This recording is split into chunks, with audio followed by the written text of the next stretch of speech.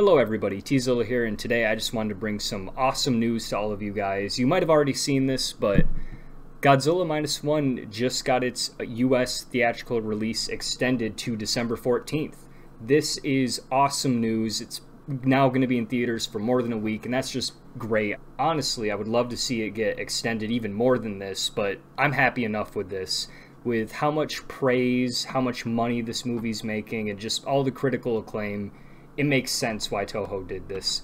You guys might have seen my older video where I said this is only going to be in theaters for a week, and I'm glad to say that video is now irrelevant, old, and like I said, Godzilla Minus One will now be in theaters up until at least the 14th at my local theater, so that's awesome news. So if you guys haven't seen this movie, get out to a theater to see it. I promise it's going to be better in a movie theater. So, and again, if you guys have seen it, go ahead and comment your spoiler-free thoughts down below, and I'll see you guys in the next video.